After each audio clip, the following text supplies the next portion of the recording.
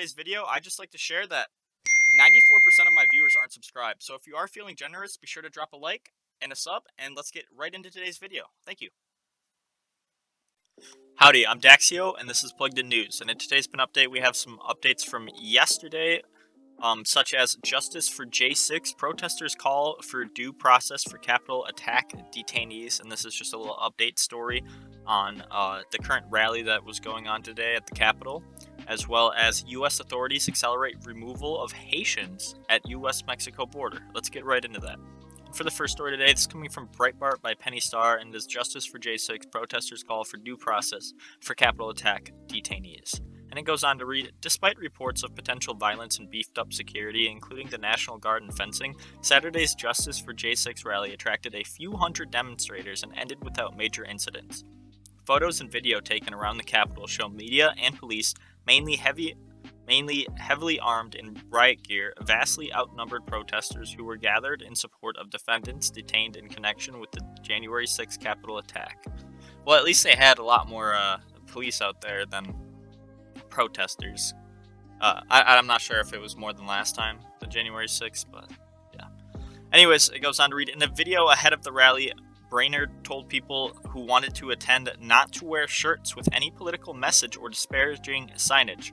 Brainerd pointed out that violent protests on the left, from Antifa in Portland, Oregon, to those who stormed congressional office buildings to protect then Supreme Court nominee Brett Kavanaugh, were never prosecuted. These protesters, he said, were bailed out on the same day that they were arrested.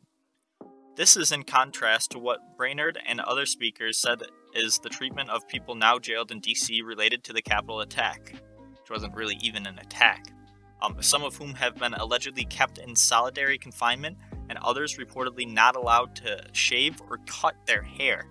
Those in attendance called for transparency and the release of more than a dozen hours of video from January 6th, still unseen by the public. Release the video, the crowd chanted. Equal justice or no justice.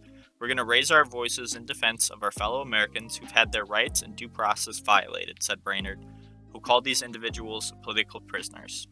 Which is exactly what they are, because all of the Democrat-funded attorney generals and etc., they let all those Antifa protesters out, the ones that stormed the Capitol in Portland, or the police precinct in Portland, and then I believe the town hall building in Portland, or maybe the mayor's office, and they just let them go the same day, throwing Molotov cocktails, assaulting police, etc., etc., and they just let them go. I do have a video to show you guys, though. It's basically just what the protests look like. I mean, it looks to be around 30 to 40 reporters around one of the protesters, and the protesters giving a speech. It seemed that there was a lot more reporters than protesters, to say the least. So yeah, here's that video. Check that out. Overthrow government. There's a name for it. It's called insurrection.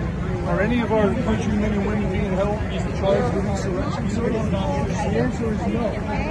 You might demand respect, you're kind to, you're respectful to, you're obedient. They're here to keep us safe. We're counting on them to do that, and we know that they will. Alright, and for the last story today, this is coming from Reuters by Alexandria Ulmer, and it is U.S. authorities accelerate removal of Haitians at U.S.-Mexico border. And I reported on this yesterday that there was a giant influx of people coming in, and now the United States, or the border patrol, has now started expelling them. So U.S. authorities moved some 2,000 people to other immigration processing stations on Friday from a Texas border town that has seen an influx of Haitian and other migrants. The Department of Homeland Security said on Saturday. Such transfers will continue in order to ensure that irregular migrants are swiftly taken into custody, processed, and removed from the United States consistent with our laws and policy, DH said in a statement.